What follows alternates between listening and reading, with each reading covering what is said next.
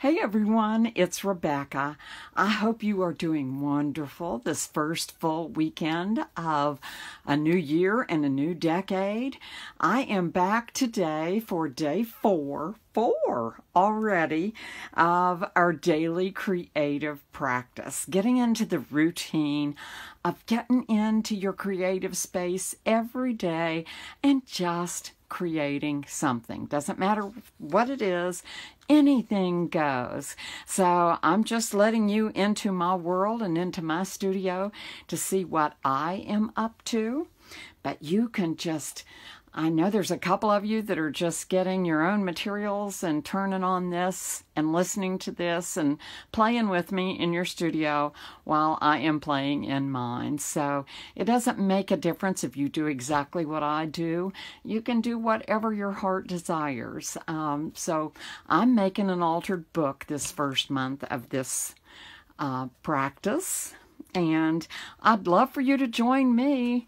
If you're thinking about, you don't have an idea of what to do, you can certainly join me in making a book, or you can use all of the things I'm going to be sharing with you. You can use all of them in any other kind of art, for mixed media, any kind of bookmaking, any kind of art that you do, canvas art even.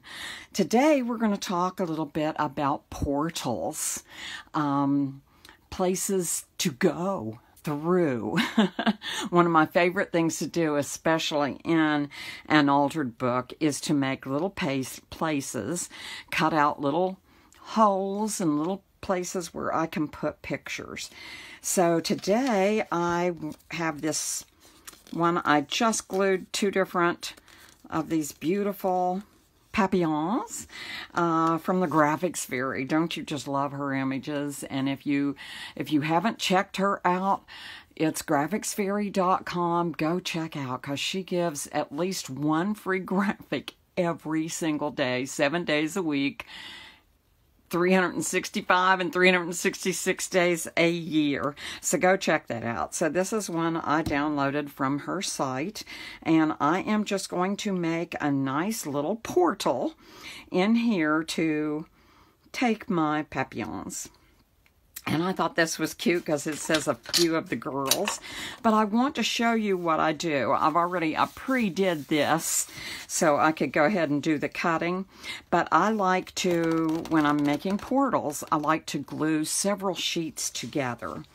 And I want to show you the best way I have found to do that. Let me clip back here into the back and just find a place to make a few of those. Okay, so I really like to use, when I'm doing an altered book, I like to use this glue stick, because I find that it doesn't make the paper wrinkle so much. Some papers don't wrinkle, but a lot of book papers will wrinkle. So I just find it easier to use this glue stick because it's kind of a dry adhesive. It's not totally what you would call a dry adhesive, but it's drier than a lot. And I just go ahead and put it on every place, especially being close to the edges. Then I fold my page over and I take a bone folder and just burnish it down. Let me get this out of my way so I don't cut myself on camera. That wouldn't be fun. Messy I am. So just glue a few pages together. I like to do, when I'm doing a portal, I don't like to do any less than about 4 pages. So let me just continue here. And if you don't have a bone folder as a burnishing device, you can certainly use like an old credit card. You can use a spoon. You can use a ruler. Heck, I've even, when I can't find my bone folder, have used my scissors to do it. Just anything that will smooth this down and let you have a really nice surface to work on. And as you saw, I worked from the back toward the front. I don't like to start this way and flip the pages. I like to come this direction. It just seems to work easier for me. So I hope that helps. And let's get back here. This book, the more I got into this book, the more I am loving all of the titles and all the chapter titles and the words. It's just going to be a really cool book when I get finished with it. It's called A Few of the Girls, so I think that's going to be the theme of this book. It's going to be a very girly, girly, girly book. So I hope you all will enjoy that. Okay, let me get back to this. Now, I was hoping that might be just a little smaller than that. So, anyway, I want my portal to be is smaller than the image that I am going to show through the portal. And a lot of times I will leave like a bigger edge on this so I can get all of it. I didn't think about that today. So we're just going to go with what we've got. But the first thing you do is just kind of, you don't have to do any measuring per se, but you kind of have to decide where you want it. And I think I'm going to do mine a little side-goggled. And what I'm going to do is just take a ruler and get a pen of some sort, pencil, whatever, and make some marks. I'm going to make some just a little bit smaller than what I'm doing here. And I'm going to scoot that up just a little bit. I've probably got my head in the way so you can see my nice head full of gray strained hairs. And put that way. And I think that will work. If I can hide all of those edges with that. So I'm going to cut just to the inside of these. So let me just draw some lines. And really doing it with a Sharpie isn't the best thing to be doing. I usually use watercolor pencils whenever I'm making lines, because those always erase with water, so that always is a good habit to get into, but I don't have mine close here today, so I don't want to take time to walk over to the other side of my studio, good heavenly days, all the way over there, at least 5 feet, and get that. So anyway, I think you kind of see what I'm doing here. It's got to be smaller than this. So, just so I do not cut through the entire book or places I don't want, I'm using a glass mat, but you could use anything sturdy. You could use a cutting mat that's actually made for cutting to do this, but I'm just going to use this today. The most important thing is to have a sharp blade in your craft knife.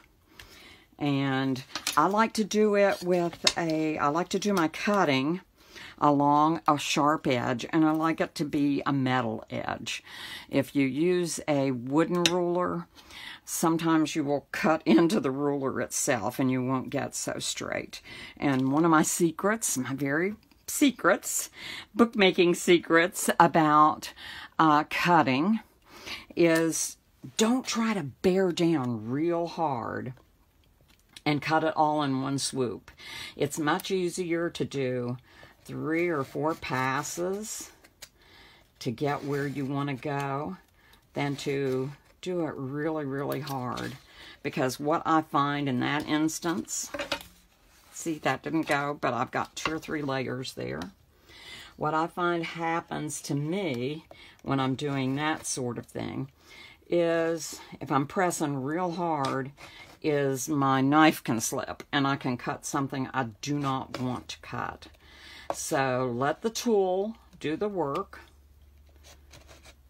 I think I've got a hunk of glue in there that's preventing me from doing this really smoothly.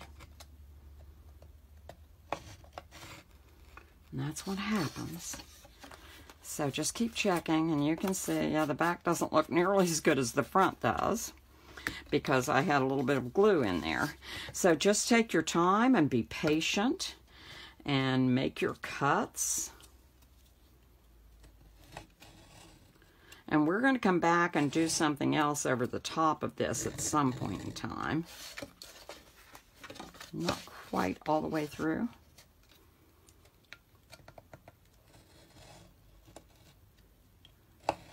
So just take your time.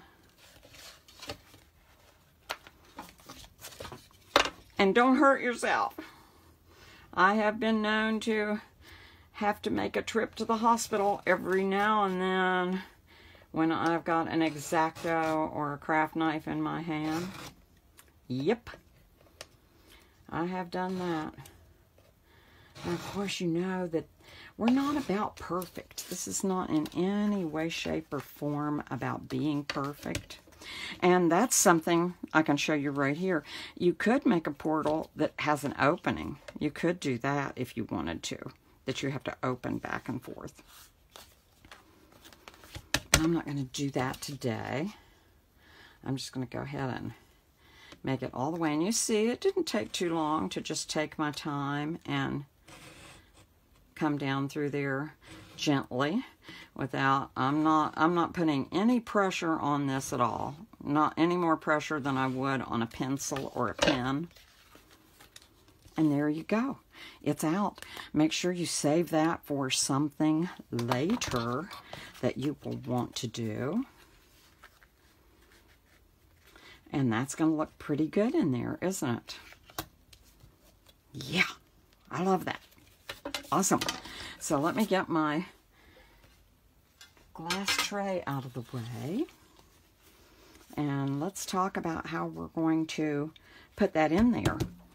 And one of the most fun ways to do that is with washi tape, because that gives you a little more oomph and a little more design elements on your page. If I can find some washi tape while I'm sitting here.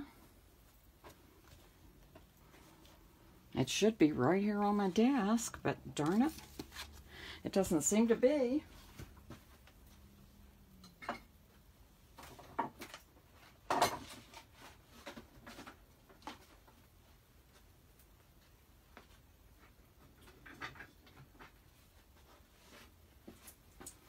I apologize.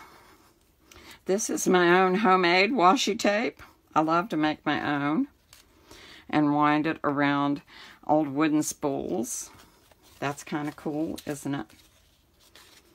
Which way do I want this? I think we're going to put that one toward the front.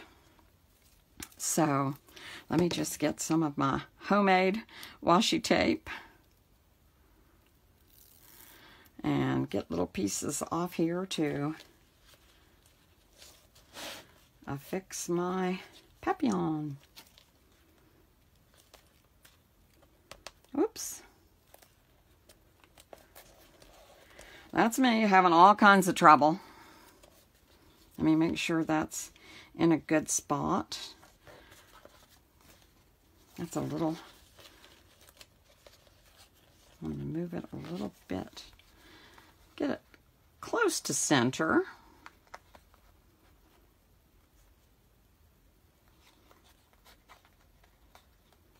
That's a little bit better. And get some more of my washi tape and finish this little experiment here. Well, I'm just tearing it today. It is one of those days. One of those Rebecca days.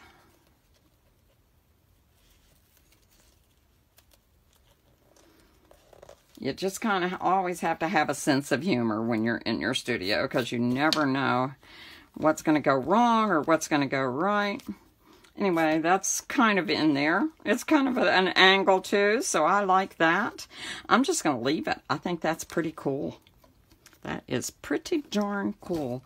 And if you want, someday I will show you how to make your own washi tape, because that's really a fun thing to do. And especially if you have, I have collected for years these old thread spools and never really knew what I was going to do with them until I decided to make my own washi tape. And that was really a good thing. That was one of my biggest posts a year or so ago, was a handful of washi tape on Instagram. People loved that. It came up in my top 9 for the year this year. So what are we going to do with that? We certainly don't want to leave that frame around there like that, do we? Nope, we don't. So there's several things we could do. We could paint this page and paint that out. We could do some collage elements over it. We could do our nice little word study that we did yesterday. So I think what I am going to do is I'm going to go ahead and take this marker that I used and make use of that as a framing element. And just make a little bit wider frame here. This is a nice teal color. Goes very well with that nice butterfly, I think. And just make myself a little bit wider frame around here, so it doesn't look like I forgot what I was doing. And sometimes I do forget what I'm doing. That's a good thing about being free in your studio, is give yourself permission to make mistakes and make boo-boos, because lots of times that's where I do my finest art, is when I've made it what I think is a mistake initially, and I just let it go and flow, and lots of times I will discover something new along the way, which is a good thing. So let me see what I've got here on this tabletop. I've still got some watercolors on here, so let me go ahead and just do some watercolor over this. And I'm probably going to do lots of other things on these pages. I'm just kind of showing you techniques up front, and then we'll show you more finishing stuff as we get some of these new techniques out of the way. So what am I going to go with that teal? I think I'm going to go with this aqua color here. Clean up some of my mess from the other day. My daughter was like, oh no! She commented on that video I made the other day. It was like, I cannot have my art supplies looking like that. So some people are messier than others. I guess I would be in the messy side of things, but sometimes it does bother me too to have my supplies messed up. Heavens, I've got years full of beautiful papers I have collected in places from all over the world that I just am saving. I don't know why.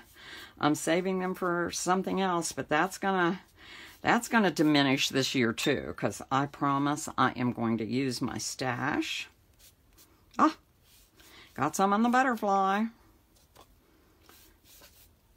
We'll just have to embrace that, won't we?